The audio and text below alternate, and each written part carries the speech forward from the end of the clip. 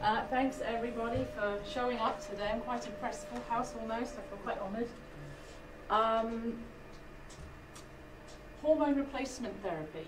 This topic has been of large interest to me, primarily because my area of research is cardiovascular physiology. I'm very interested in the cardiovascular effects of estrogen and estrogen deficiency. When we talk about estrogen deficiency, or when I talk about that, I'm referring most frequently to menopause. What I'd like to be able to do is sort of take you through a little bit of the HRT journey. This is quite it's still a controversial topic, if you will. Do we or do we not give postmenopausal women HRT? And my answer to that is, well, it probably depends. And hopefully by the end of the talk today, if anything, I may have helped to clarify some of the controversy surrounding HRT, and perhaps at least sort of send you away with a sense of, okay, I think I'm a little bit better informed about what HRT is and what it does and what it doesn't do, and what are some of the risks associated with hormone replacement therapy. So I didn't even introduce myself as Emma O'Donnell, lecturer, exercise physiology. I apologise. I'm going to proceed through. Well, what I'd like to say to you is, as I'm going through this, if there's any aspect or something that you feel you have a question, I would encourage you to do it as we go along, perhaps. If it proves too many questions are popping up all of the time, maybe we'll save them towards the end. I do aim to be finished in around 45 minutes. So hopefully that works well for you. I certainly don't intend to keep you here for too long. But I do welcome questions, and if I'm not clear on something, please don't be shy about stopping me. I'll do my best. Oh, if I turn this off again now. So I'm looking at my colleague there, because no, it's not green. I might just have to refer to this. Old school. Since I am talking about a drug, I think it's important to sort of iterate. I don't have any conflict of interest or any disclosures. I don't work for the drug companies or anything like that. I'm just here to share some research knowledge that I have learned in the process, and hopefully it will, as I say, help clarify some issues around HRT for you. I'm not going to spend too much time on the physiology of menopause or anything along those lines, because we just don't have the time to go into too much detail. And just as a point of interest, when I was putting this talk together, it became very apparent very quickly, I probably could have done a series of talks on this. So I'm trying to condense an awful lot of information. Hopefully I've managed to extract the most salient points for you, but it is important just to identify. When we talk about menopause, what do we mean? In its most general terms, it's referring to the time when a woman's periods stop and her ovaries lose their reproductive function. So cessation of menses, typically in terms of clinical definition, at least 12 months since the last menstrual period. Typically, menopause will occur between the ages of 45 and 55 years of age, with about 80% of women being postmenopausal by the time they are 54. And in the UK and in the States, the average age is 51 years of age. So this slide from Menopause UK just sort of puts some numbers to it, if you will, in terms of the scale. 13 million women in the UK are going through or have reached menopause. These are 2015 stats, so they're relatively up to date. And that reflects or equates to approximately about 1 in 3 women in the female population going through menopause. Now, about a quarter of these are going to sail through just fine, thank you very much. But about a quarter of these may present with very severe symptoms. I'm going to talk a little bit about those symptoms. I'm not going to spend too much time on them again, because I really want to sort of get to the evidence about HRT and causes and effects of whether it's beneficial or not beneficial for postmenopausal women. But sufficient to say, some women will really, really struggle with menopause in terms of the symptomology. I just extracted this off the internet. I'm sure a lot of women may have already seen this, a lot of men also. I don't know, I don't mean to be sexist on this issue at all. But there are approximately 34 menopausal symptoms. Women could present with any number or any combination of these, or they may not. Every woman is different. I think to remember. The most commonly talked about, the most commonly reported are hot flashes and night sweats. So absolute violent hot flash, heat surges coming on, profuse sweating, cooling down, then feeling very, very cold, so like you can't win really. This may happen any number of times during the day. Obviously, if you have it a lot, it can be very disconcerting. Your work colleagues can see that you're perspiring profusely, clearly you're menopausal, going through that process, you may be flushed in the face. You're probably not sleeping very well either. So you can sort of see over a period of time, and unfortunately menopause symptoms can last, and I did put in capitals, years. A very long time, anything from 2 to 8 years typically, but there are reports of longer, of up to 15 years. I mean, if you were symptomatic, that would probably be quite unbearable.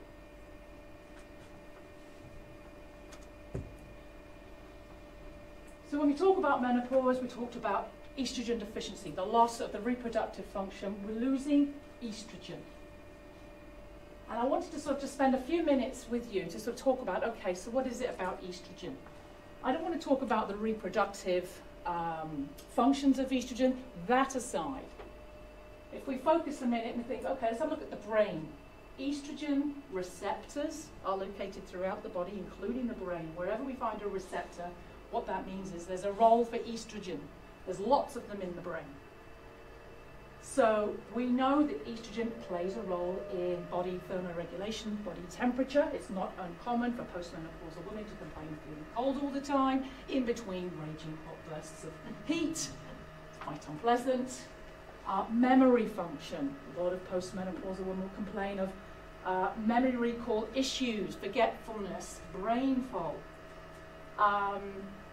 If we go over to the liver, cholesterol production and regulation, what does that mean? Estrogen plays an important role in cholesterol metabolism. So we know that in the premenopausal state, when we have naturally occurring levels of estrogen cycling across the menstrual cycle, that has a favourable effect on our cholesterol regulation. So we have a favourable lipid profile. We want high, good cholesterol, low, bad cholesterol. And that's what estrogen elicits, those sort of favourable cholesterol effects. And in the heart, it's protecting from cholesterol. What that means is protecting the deposition of that cholesterol in those little arteries, the coronary arteries. So it's having a favourable effect on what we call atherogenesis, the development of heart disease. So in some ways, estrogen is being cardioprotective, and it's almost attenuating, slowing down the development of heart disease.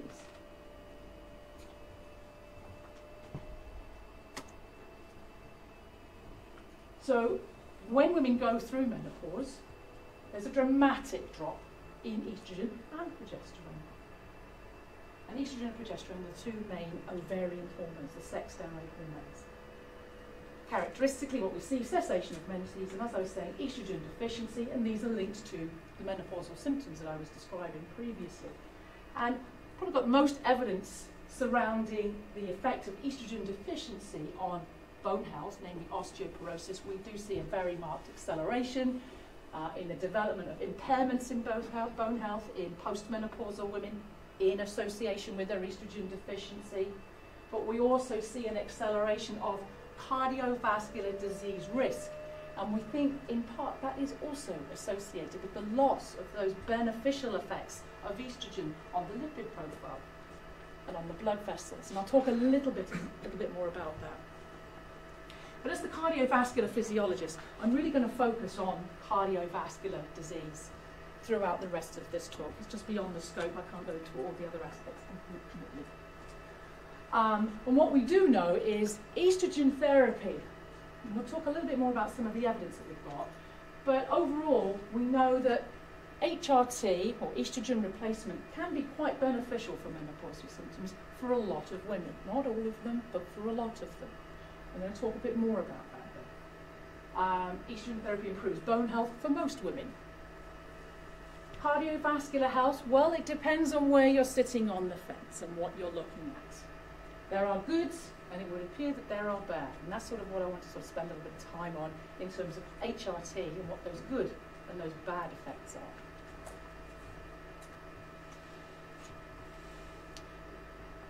So if we talk about heart disease, and we talk about the beneficial effects of estrogen, what kind of evidence do we have that would suggest that estrogen is cardioprotective? And this slide alludes to the percentage of deaths due to cardiovascular disease, men versus women. Now, I apologise, it's quite an old slide. This is from 1999.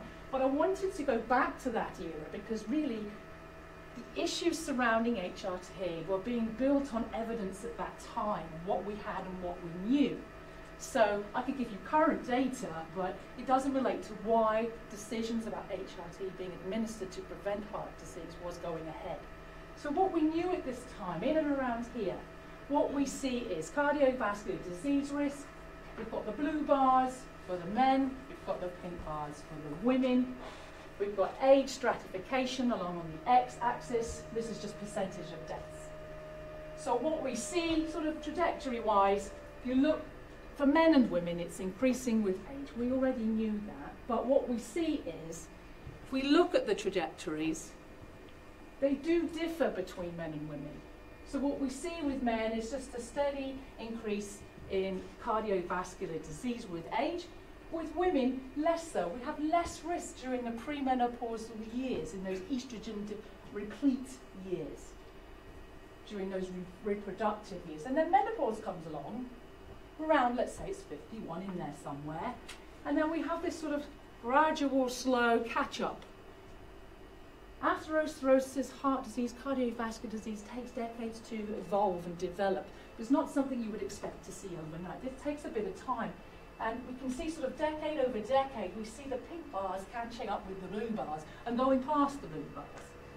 And this is what we sort of still see today. That cardiovascular disease risk is accelerated during the postmenopausal years. And we still think today that is in association, in part, with the adverse effects of estrogen deficiency on the lipid profile. So you take estrogen away, we're increasing cholesterol levels, we're getting increased deposition in the coronary arteries, we're accelerating heart disease. Other evidence that we have is if we look to studies reporting cardiovascular disease risk and the effects of early menopause. So without getting too lost in the details here, so early menopause, I'm talking to women that would naturally go through this process earlier than 50. So 45 to 50 typically we would call early. If you're around 40 years of age, it's premature. But this is early. And what we tend to see with women that present with natural menopause, or if you compare women who have menopause, less than 50 years of age, and compare them to women who went through menopause naturally at 51, there's a relative risk increase. And what this is sort of suggesting is that those early menopausal women are about 27% more likely to develop cardiovascular disease compared to your naturally menopausal women as they progress with age. Oophorectomy. This is what we call surgical menopause, if you will. We remove the ovaries, typically for prophylactic reasons, typically for cancer reasons. Take them out because they need to come out.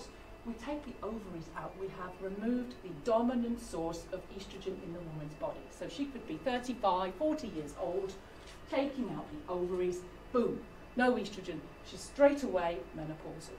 Those estrogen levels are flat down here somewhere. And what we see is a very marked increased risk of cardiovascular disease. It's about 4.5 times greater. And if you go younger than 50, if you go down to 40, that risk really goes quite high, around 17 to 20 times higher.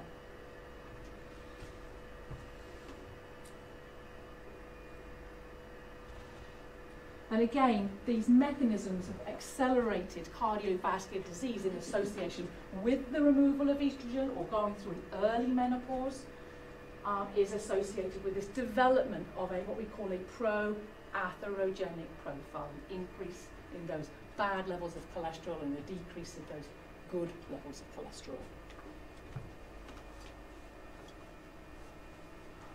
And just in general, we know that premenopausal women have a lower risk of cardiovascular disease than age-matched men, which that chart showed you earlier. And we know that in postmenopausal women, estrogen deficiency impairs blood vessel function. That seems probably a bit innocuous to say, well, so what? Well, the blood vessels are really, really important as a component of the cardiovascular system. If they're not functioning well, there's a good chance that the heart's having to work quite a bit harder. And again, we see increases in these cholesterol levels, as I've mentioned a few times. And estrogen therapy has been demonstrated to improve the lipid profile, to improve vascular function. In fact, if we look at cohort studies, observational studies, there's evidence that supports quite consistency. There's a significant decrease in cardiovascular disease risk if we give estrogen therapy to postmenopausal women. But there are caveats to this. And I'm going to talk a little bit about those caveats. And there are discrepancies between what we have learned from observational studies and experimental studies versus what we call randomized clinical trials, the gold standard of assessment. If we want to look at the effect of an intervention, if we want to be relatively confident about our results, we need to conduct a randomized clinical trial. But there's an overwhelming amount of observational studies that do support a beneficial effect of estrogen replacement therapy on cardiovascular disease risk in postmenopausal women. Similarly, a lot of animal data also support these findings. So when we think about it, this is sort of back in the 90s really, early 90s, late 80s. Well, we've got a lot of consistent evidence here that estrogen seems to be cardioprotective. It seems to be having a beneficial effect on the heart. It seems really, really logical. Come and have a seat. Don't worry. It seems really logical to then say, okay, well, if it's so beneficial, so let's just give some estrogen back to these women and let's prevent heart disease. So let's not think about just menopausal symptom management. Let's take it to the next level and say, let's see if we can't demonstrate that hormone therapy can prevent heart disease. Wouldn't that be amazing? So a number of clinical trials were put together, and the ones I'm presenting today are the key ones. A couple of studies, so there's a couple I'm going to present. One is going to look at the secondary prevention of cardiovascular disease. And when I talk about secondary prevention, what this group are interested in are, if I give estrogen therapy to women who already have heart disease, can I prevent a secondary event potentially? In primary prevention, I'm talking about women who are presenting with no cardiovascular disease, otherwise healthy.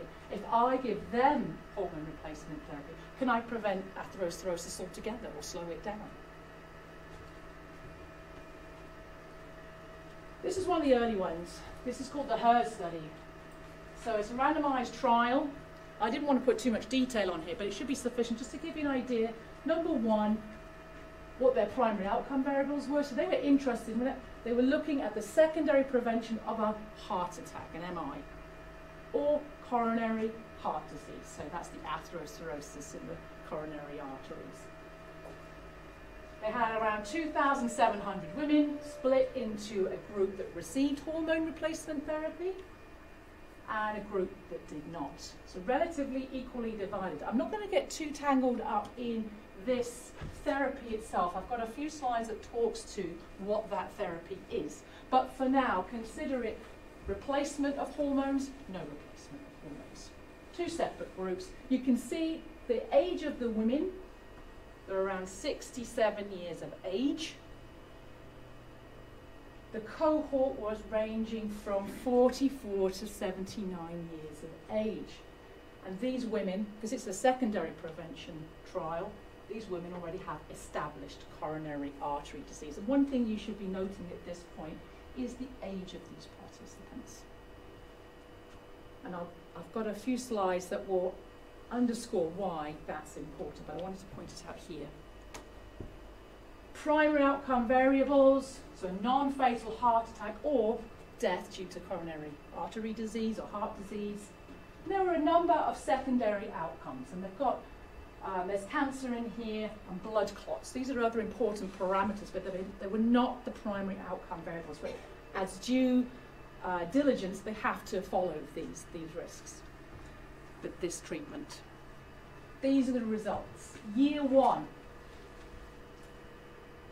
The results demonstrated there was an excess risk, they called it excess risk, of a heart attack in the HRT versus placebo, but it was not enough to stop the study.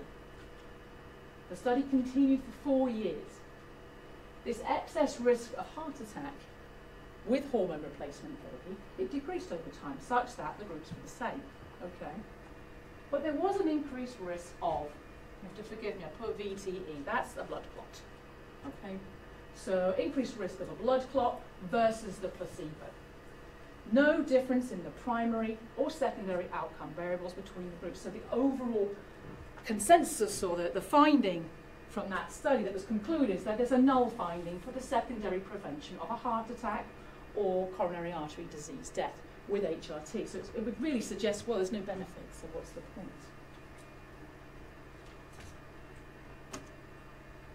Then along came the Women's Health Initiative. They had a couple of trials. What they wanted to look at, okay, let's do a bigger study and let's look at primary prevention. So in women that are healthy, that do not have established heart disease, if we give them some hormone replacement, is that to their benefit in terms of health, in terms of cardiovascular health? Let's have a look at that. And they were also curious to say, well, what about if we just gave them the estrogen therapy and we didn't give them what we call opposed therapy? So standard practice in a menopausal woman, if you are menopausal and you have a uterus, your womb is still intact, you have to have estrogen plus progesterone. Progesterone is very important. Progesterone will elicit changes in the uterus that, in response to having the estrogen, will elicit a bleed or withdrawal. Because during the estrogen alone phase, you're going to get what we call a build-up in that endometrium, that lush lining starts to develop. It's important that that is shed. If we don't give progesterone, if we don't oppose, we increase the risk of endometrial cancer. And that's why it's important that you oppose. In women that have a hysterectomy, a lot of women have them, in hysterectomized women, they don't have a uterus. They can just go estrogen alone. So, despite the groups being somewhat different, i.e. uterus, no uterus, they wanted to have a look and just see if there might be differences between the hormone regimen. Because the previous study findings suggest there's no benefit of HRT. And with all that observational data suggesting a beneficial effect of estrogen, this is the estrogen alone study. So they're probably anticipating we might see something beneficial here, but maybe not here. So they ran these two studies. This is the hormone, which is opposed, so the estrogen and the progesterone therapy versus the placebo. They've got good size numbers here. Mean age, 63. Again, women recruited between the ages of 50 and 79. Healthy, with no known coronary artery disease. Similar primary outcome variables as the previous studies. Coronary artery disease, a stroke, a blood clot, breast cancer risk. That was brought to the fore because the previous study was suggesting there may be augmented risk of breast cancer with hormone therapy, so it was important to look at that. And they also came up with what they called a global health index, which is just a composite of scores. So if they put everything in there, in terms of cause of death overall, did you die or did you not? Yeah. These are the results. This study was stopped after about 5.5 years. Within the first 2 years, and I'll get to the reason why in a moment, in the first 2 years of the study, there was an increased risk of heart disease with hormone replacement therapy. And the risk seemed to be greater in women who were more than 10 years versus less than 10 years post-menopause, suggesting there might be a benefit maybe for women nearer to menopause versus not. But it wasn't clear in this study. It was the increased risk of heart disease and breast cancer that stopped this study. Overall, these study authors concluded there's a negative findings, there's adverse findings, not good, in terms of heart disease and breast cancer risk. The concluding statements from the authors for this study: the risks of treatment are outweighed, or they outweigh the benefits during this course of treatments over the 5.5 years that they ran the study. Estrogen plus progestin therapy should not be initiated or continued for the primary prevention of cardiovascular disease. Importantly, just to iterate, these studies that are being run, they're purely to observe the cardiovascular effects. They're not interested in, they are not assessing whether these therapies are efficacious for menopausal symptoms. And they're not stratifying by age, looking at menopausal symptoms or anything like that. And it's an important component, but I'll come back to that. Clinical consequences. If you can believe it, from that study, clinical practice was changed.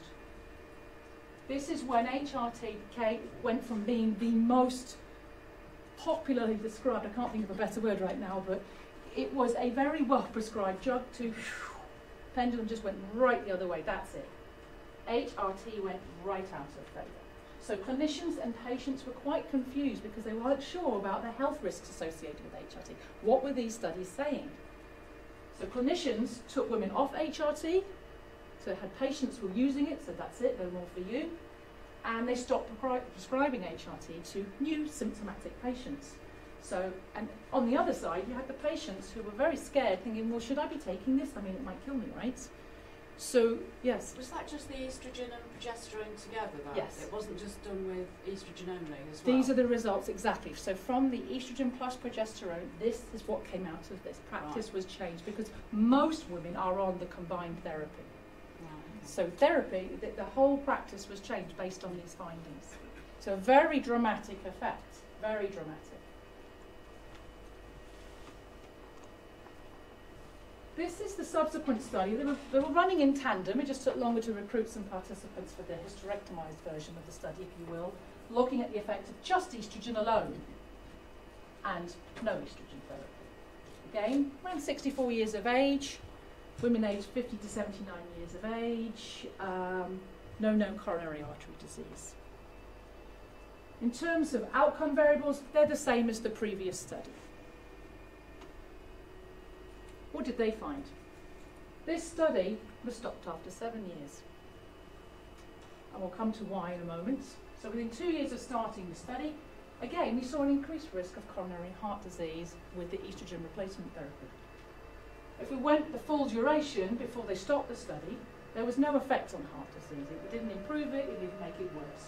There was a higher risk of stroke though, and that was the main reason that they stopped that study. They did demonstrate decreased breast cancer risk and hip fracture risk, but because of the risk of stroke, the study was stopped. And overall, this is a null finding for the primary prevention of coronary heart disease with estrogen replacement therapy. From a cardiovascular perspective, it's saying well, there's no benefit. So if there's an increased risk of stroke, let's not go.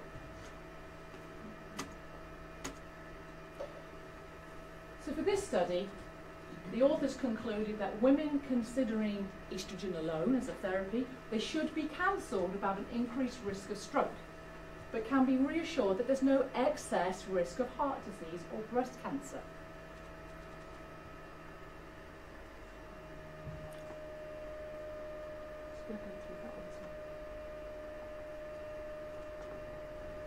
So there are some silver linings from these studies, not many. But it's a learning process, so that's always good, right? Understanding is better. So HRT with CEE plus MPA, so that's the combined therapy for 5.5 years, or estrogen alone for 7 years in healthy women without cardiovascular disease, is not associated with an increased risk of cardiovascular disease or cancer mortality when they were followed up for another about 10 years. So what it's saying is that in the WHI study, there was no difference in death rates between women who had taken the hormone therapy and those who had not, no matter which therapy it was, after a 10-year follow-up. So at least we know that in terms of, didn't matter what therapy they had, that if they were at increased risk or not increased risk, the follow-up demonstrated there's no differences in death rates in the two groups with follow-up when they're not taking any more therapy. It's about 10 years after therapy cessation. Small victories for those women. But there are some considerations to take into account with these studies. Yes, they are randomized controlled clinical trials. Yes, they do have very large numbers. The findings were questioned. Why are these findings in such stark contrast to what we already believed or saw or knew about the cardiovascular beneficial effect of estrogen? What's going on here? Is it something to do with the HRT regimen, or could age be having an impact? If you think about menopause, remember I said that the age of menopause is around 51 on average, and this would typically be around the age that women might be seeking HRT for menopausal symptom relief. It would be very unusual to be up to the years of 79, 64, 67, as they were in this study, to go in for those reasons, for those purposes. So a lot of subsequent reanalyses and commentary came out of these studies, saying, okay, well, we should look at this really. Let's look at it a little bit closer. So yes, the age was pretty high in terms of age past menopause. These women would have either subclinical, so i.e. not necessarily overt, third up arteries, if you will, but they'll have something there. Or established heart disease, as with the HER study, where they actually recruited women with heart disease. So they already have some level of heart disease. And we already know that with increasing age, you're going to see increased risks for cancer, bone impairments, and cardiovascular disease. There are a number of other shortcomings from the studies, but I just don't have the time to go into them. When we think about the observational studies that were very supportive of the cardiovascular benefits of estrogen, these women were typically recruited in and around menopause, recruited for menopausal relief symptoms or relief of their symptoms. So they're younger, they're healthier, and absence of cardiovascular disease at that time is going to be far more likely compared to a woman who's in her mid-60s. So questions came too. So might HRT be given to young, healthy menopausal women for beneficial cardiovascular disease prevention? Are we looking at this the wrong way? Instead of clumping 50 to 79-year-olds all together in one, I mean, bearing in mind 79 is a study entry, then you follow them for another 7 years, they're into their 80s now. What if we just came down the scale a bit and started looking at different ages? Maybe younger women might benefit. Maybe. And conversely, with older menopausal women who most likely already have some subclinical, if not overt, heart disease, maybe that produces or yields very different results with hormone therapy. Maybe we should be separating this out and having a look at that. And around this time, sort of the 2000s, a lot of primate work was going on, trying to sort of say, okay, let's have a little look at these cardiovascular effects of estrogen and estrogen deficiency, and in non-human primates, so monkeys. You might think, oh, that's great, isn't it? But monkeys actually are a very good model for examining disease states, particularly cardiovascular disease, particularly in females, because the whole reproductive axis is exactly the same and operates the same as it does in women, in humans. So it's a very common model to look at cardiovascular disease risk in the female populace. In non-human primates, if we just take out the ovaries, we see accelerated heart disease. If we give them 17-beta estradiol, now that estrogen is found in the human body. This is the dominant female premenopausal estrogen. And this is the estrogen that is associated with the greatest cardiovascular benefit. So they're not getting this CEE, and I'll tell you what that is in a moment. They're getting this 17-beta estradiol, and it reduced the risk of atherosclerosis development by about 50 to 70%. And what they noted is if they gave hormone therapy to these ovariectomized animals 2 years, which is the equivalent of about 6 years in humans, estrogen therapy didn't confer any benefit, i.e. atherosclerosis just continued to develop anyway. So it's like, if heart disease is already present, perhaps estrogen can't reverse this process, or it doesn't help. So based on that, a window of opportunity was thought, maybe there's a timing issue here, and this timing hypothesis evolved. What this hypothesis proposed so women that are very close to menopause, going through menopause, they probably have a little bit of a subclinical deposition, but nothing overt. It's not, you probably couldn't even detect it. But we know estrogen elicits very favourable effects on the blood vessels in women. Estrogen is very important in the vasculature in women, and it helps with vessel integrity, regulation, tone, all of these things. That's very important for blood pressure and heart function. So the importance of estrogen during those early years has been well recognised. So what was then proposed perhaps was,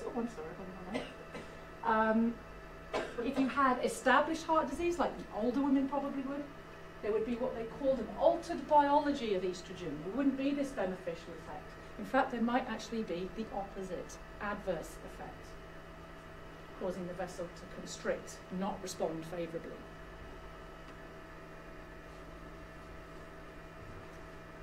There was some reanalysis of the WHI data. So this is the estrogen plus the progesterone, the combined therapy. So let's have a look at that. Let's look at the 50 to 59-year-olds, 60 to 69, the 70 to 79-year-olds. What we have is the number of events versus placebo. So if you're on the hormone therapy, this is the number of events versus placebo per 10,000 women per year. This is typically how we present these data, so we compare groups. So in the 50 to 59-year-old, so I need to orientate you, I'm sorry. So we've got heart disease. I apologise, it's all in grey, it's not terribly helpful. But in the same order, you've got heart disease.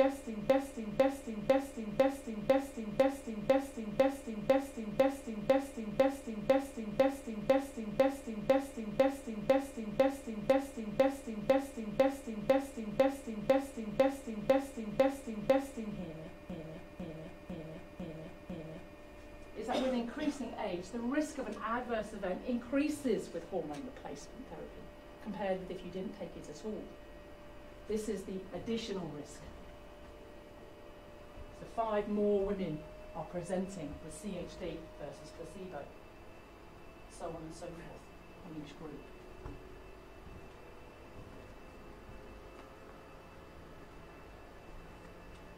And these data also suggest that in younger postmenopausal women, HRT does not confer a cardiovascular benefit. It doesn't seem to. It may actually increase the risk of blood clots.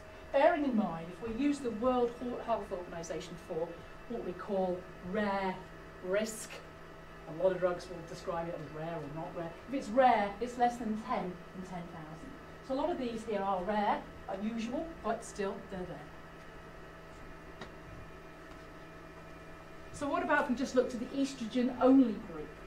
Same groupings in terms of age group, same outcome parameters here at the top. What is quite apparent, we still see with increasing age, there's an increasing risk of stroke and other disease states. But interestingly, in this younger group, ERT does not increase the risk of stroke, and it appears to lower the risk for coronary heart disease and breast cancer.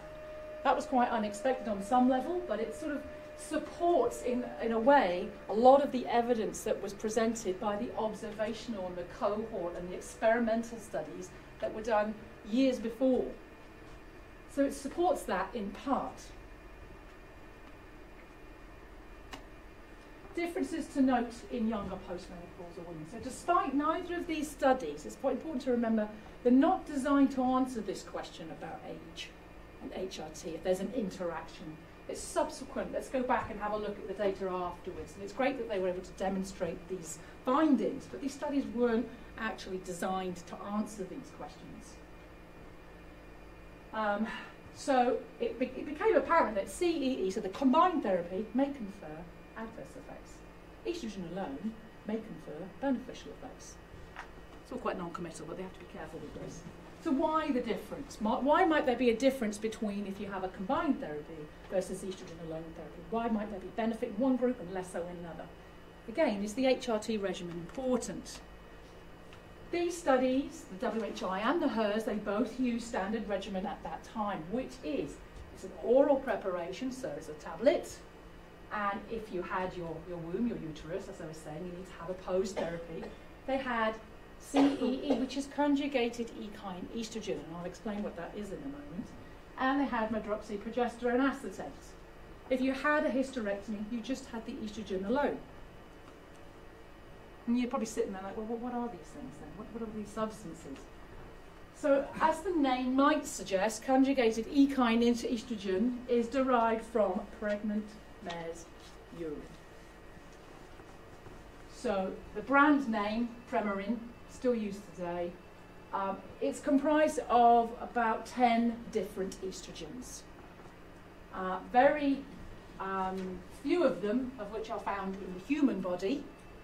About 7 are specific to horses, but they're all collectively, these hormones do exert very potent, what we call estrogenic effects. And they mimic that of the estrogen made in the female body during those premenopausal years.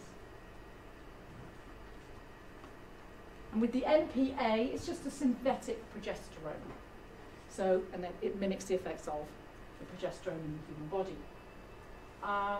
Some evidence would suggest there are some concerns about the different types of progesterones, but I've got time to go into that too much, I'm afraid. But in the endometrium, it's important, it does have an opposing effect on estrogen, which you want, because you want the endometrium to move to what we call the secretory phase to elicit the withdrawal bleed.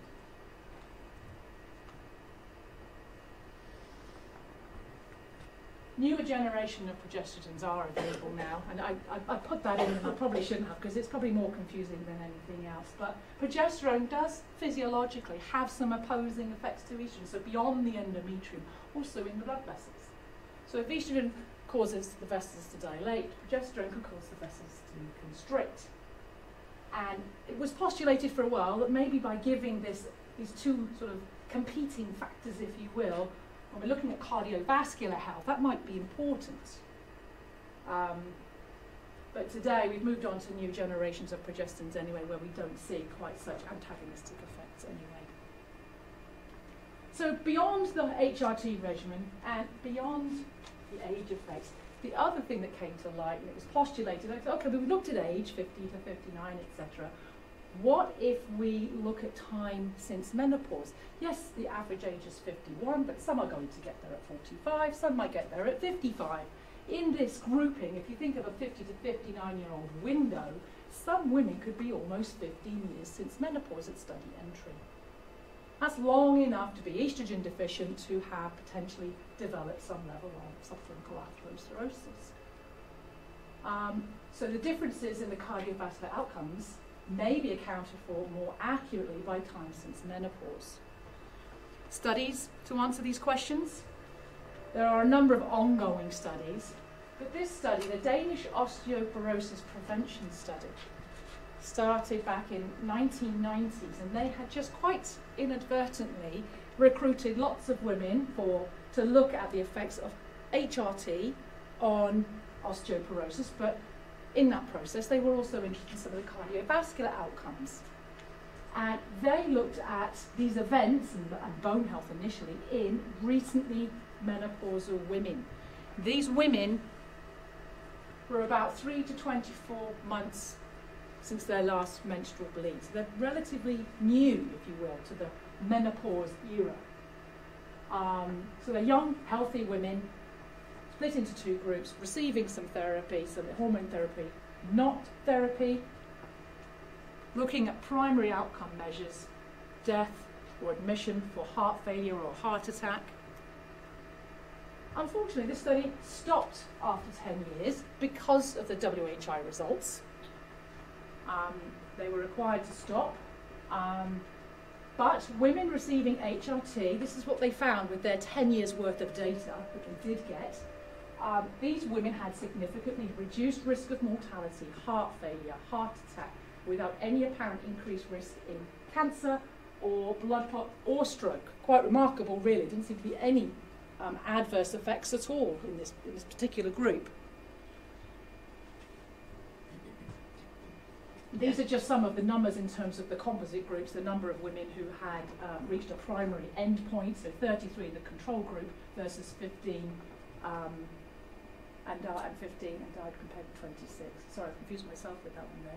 16 women in the treatment group experienced the primary composite endpoint compared with 33 in the control group and 15. So 33 versus 15, suggesting there was like, there seems to be a benefit of being on the estrogen replacement. And just to iterate, this is a completely different regimen, and I don't have time to talk about this, but they were given 17-beta estradiol, so not that conjugated estrogen from the mare's urine. They didn't use that one. They used 17-beta estradiol. And this might be really, really important. This might be why they're seeing better or more favourable effects. Studies still ongoing, obviously, so further studies are looking into this. And this is another study that is currently ongoing, so the early versus late intervention with estradiol. Other studies are, okay, we should look into this. Maybe the regimen's really important. So they're looking at postmenopausal, we're divided into estrogen therapy, and that either comprised 17-beta estradiol alone, if they were hysterectomized. If they weren't, they also received a micronized progesterone. So it's a totally different type of progesterone versus no treatment, and these women were separated into less than 6 years or more than 10 years since menopause. We don't have the results from this one yet. So it'll be interesting to see what comes from here. So I'm just about to wrap it up now, and I apologise if I've run through at a rate of knots. So how do we make sense of that? That's a really good question. I tried to distill it down and maybe sort of say, okay, if you can take anything home, let's think about this. HRT for prevention of chronic diseases is not advocated or indicated. We do not give HRT for the prevention of heart disease or any other disease. So you would not be prescribed it for that purpose. The Women's Health Initiative and the HERS study, they were not designed to address the efficacy of HRT for menopausal symptoms. Now that's important because if you think about clinical practice, it was changed based on findings relating to cardiovascular disease risk. And in the WHI and the HERS studies, the duration of treatment was intended to be very long because they're looking for clinical endpoints, death or an event. When you present to the doctors and ask for menopausal or help with your coping with your menopausal symptoms and you get prescribed HRT, it's going to be quite a short window. It may be as short as a year, maybe up to 5 years, but it's not going to be anything in the region of what these studies were designed to do in looking for clinical endpoints. That's an important thing to sort of, keep a perspective on this. And I should iterate, chronic disease prevention is not all about estrogen. I've talked a lot about estrogen today and its wonders of cardiovascular benefits, potentially or potentially adverse effects, depending on how it's administered. Not all about estrogen all the time. Obviously, there are lifestyle factors, SES factors, like socioeconomic status factors, environmental factors. I just didn't have time to go into any of those. But it's just to sort of put it all into perspective. The general clinical consensus is such that for women in early menopause and without contraindications to treatments, the benefits of HRT are likely to outweigh the risks when used for menopausal symptom management. In the UK, we've got the National Collaborating Centre for Women's and Children's Health UK. This group are like quality standard for professional healthcare professionals, and they advocate policy and procedure. And with regard to hormone therapy, this group say that menopausal women and their healthcare professionals should understand that HRT does not increase cardiovascular disease risk when started in women aged under 60 years of age, and does not affect the risk of dying from cardiovascular disease. Also, the presence of cardiovascular risk factors is not a contraindication to HRT as long as they are optimally managed. And that's current consensus here in the UK in terms of practice. Recommendations, before anyone says, what would you do? Would you take it? If you are symptomatic and you feel that you're not coping with that, and you think HRT might actually help me, even if it's just for a year or 6 months, whatever, to get me through this hellish time, talk to your GP. I have gone on far too long, I apologise. Any questions? Thank you for your time. I'm happy to